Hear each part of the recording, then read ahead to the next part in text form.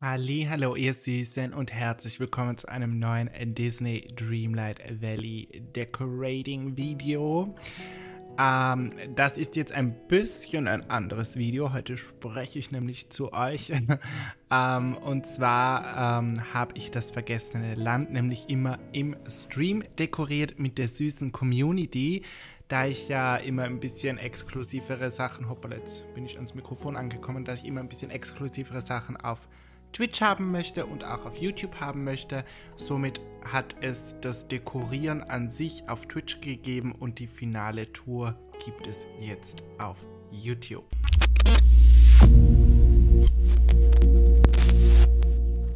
Ich versuche so viel wie nur möglich mitzunehmen, dass ihr auch alles schön sehen könnt. Der Vibe war hier einfach so ein bisschen gruselig, bisschen verwachsen mit diesen ganzen Kürbissen, wie so ein bisschen Zauberwald, sage ich jetzt einmal.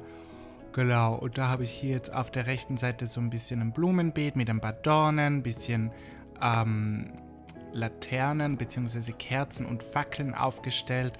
Und ich habe natürlich schon auch darauf geachtet, dass alles trotzdem zugänglich ist. Also hier kann man weiterhin fischen.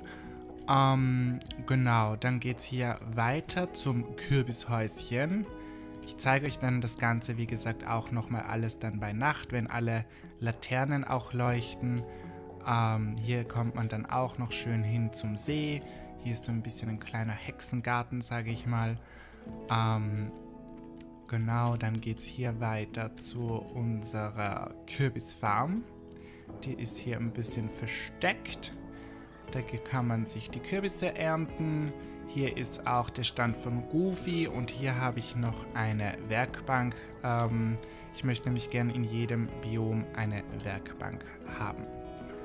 Dann gehen wir hier weiter. Hier ist die Area, wo der Brunnen ist, wo man sich quasi hin teleportieren kann.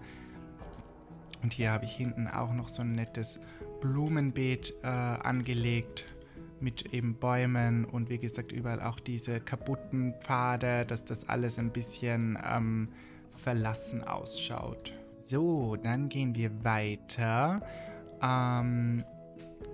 Ich starte jetzt mal auf der linken Seite.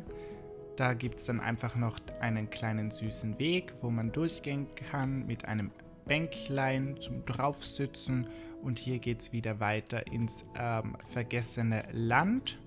Und auf der anderen Seite habe ich mir nämlich was einfallen lassen. Hier habe ich nämlich quasi wie so einen verlassenen Palast gemacht, wo ich dann auch eben diesen Brunnen verwendet habe, mit viele Kerzen, viele Dornen.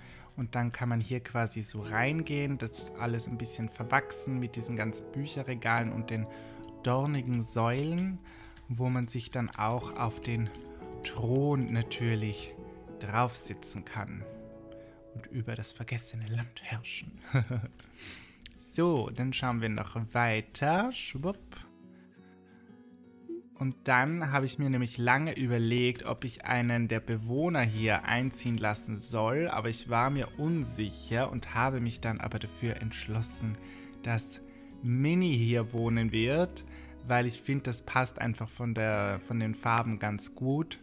Und habe das eben trotzdem versucht, ein bisschen verlassen aussehen zu lassen mit den kahlen Bäumen, dass es halt auch zum Land passt. Aber wenn man dann bei ihr natürlich reingeht, ist das alles ein bisschen fröhlicher mit Blümchen und auch einer netten Area, wo man dann draußen sitzen kann, und habe quasi dieses grüne Feuer als eine Art Feuerstelle genutzt, wo man dann ein bisschen gemütlich draußen verweilen kann. So. Und dann habe ich hier noch den Zugang auch zum See und zur Säule. Das habe ich jetzt einfach so gelassen, da wir ja hier sicher noch Quests bekommen werden. Und somit habe ich das alles noch ein bisschen frei zugänglich gelassen. Und man kommt auch schön um den See herum, dass man angeln kann, dass man auch die Felsen abbauen kann. Und ja, dann gibt es hier noch diesen süßen Gang, wo man hier auch zum vergessenen Land dann kommt. Ihr kriegt jetzt noch ein bisschen schönes B-Roll-Footage und auch Aufnahmen aus der Nachtansicht. Ich sag von meiner Seite vielen, vielen lieben Dank. Wie gesagt, auch danke nochmal an die ganze Community für euren Support, für eure Hilfe und für die lieben Worte. Und da muss ich noch dazu sagen, es ist oftmals echt so, ich habe es glaube ich schon mal gesagt, aber ab und zu, ich bin immer sehr selbstkritisch mit mir selber und denke mir dann so, ist das überhaupt das Richtige mit dieser ganzen YouTube-Geschichte?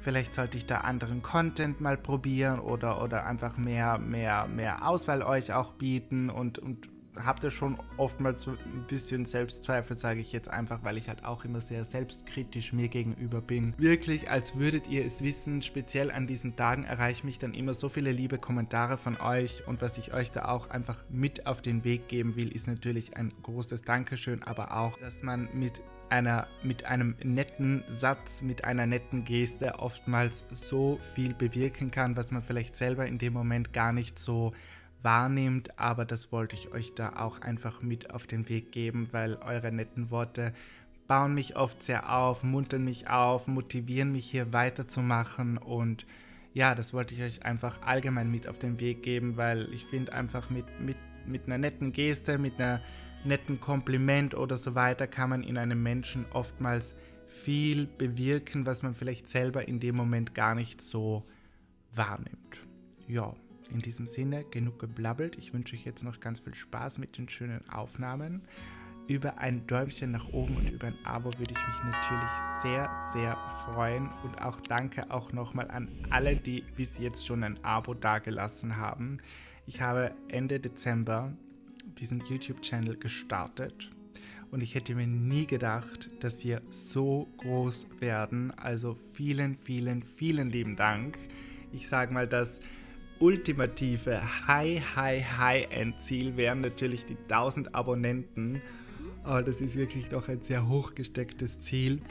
Aber wie gesagt, ich hätte mir nicht gedacht, dass ich dieses Jahr überhaupt auf über 500 Abonnenten komme. Mein Ziel war es, sage ich euch ganz offen und ehrlich, das habe ich mir selber so gesteckt, da habe ich zu mir selber gesagt, bis Dezember möchte ich gerne 100 Abonnenten haben. Das war so mein kleines, vorsichtiges Ziel. Also wie gesagt, vielen, vielen lieben Dank nochmal an euch. Und jetzt höre ich endlich auf zum Blabbeln. Aber das war mir einfach wichtig, dass ich euch Danke sage.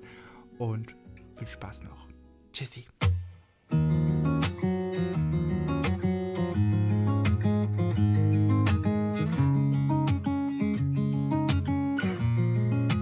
Waking up to my heartbeat, accompanied by the rain.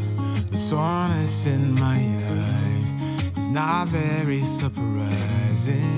This room is still uncharted, but as soon as I get started, I'll send you an SOS. I'll wave like it's nobody's business. Give me some time to breathe, give me some time to speak, 'cause I know the truth inside. And I promise you this time, no bravado, no more strange, stupid games, just one motto. No more pain, all in vain, let your guard down.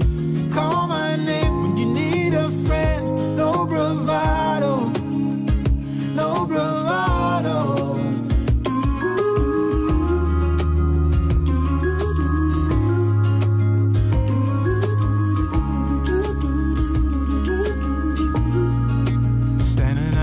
Crossroads, trying to make out where to go. You left without warning, and now you're ignoring me. So what about us?